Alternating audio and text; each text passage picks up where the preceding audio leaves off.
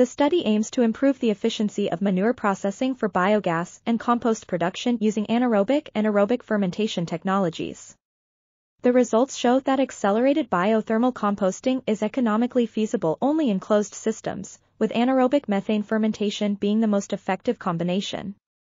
Analytical studies reveal that processing 1 ton of cattle manure can yield 23.22 G3 of biogas and reduce energy costs for mineral fertilizers by 895 mJ.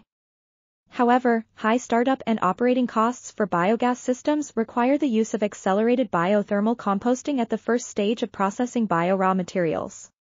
The study provides a modern methodology for determining the expediency of applying a particular technology based on operating conditions and technological tasks regarding production volume of finished products, which can increase energy and ecological efficiency in biogas and high-quality compost production processes from organic raw materials.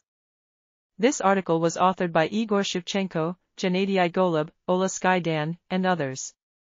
We are RTCLTV, links in the description below.